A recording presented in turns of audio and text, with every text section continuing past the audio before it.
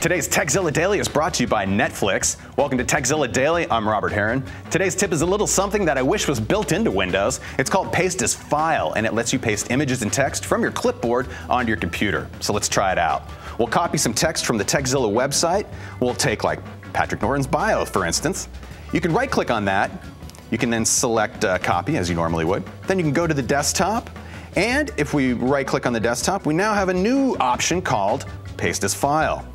If I then click on that, it brings up this new window where I can then rename the file or go with the default setting it already has there.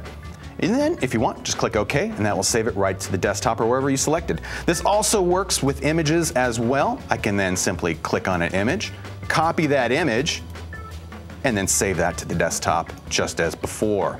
PasteAsFile, image, extension PNG, select the location if you like. Done.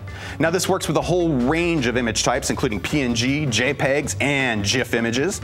As of right now, there's no rich text formatting, but it may be an option in the future. Thanks to .tech for the tip.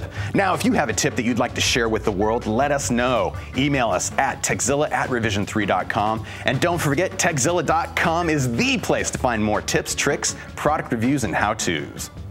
You know what's great? Netflix. Sign up for a free trial membership at netflix.com/TZD and start streaming TV episodes, movies, straight to your computer.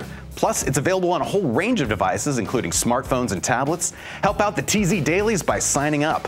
And if you're in the UK or Ireland, go to netflix.co.uk/TZD or netflix.ie/TZD. Do check it out.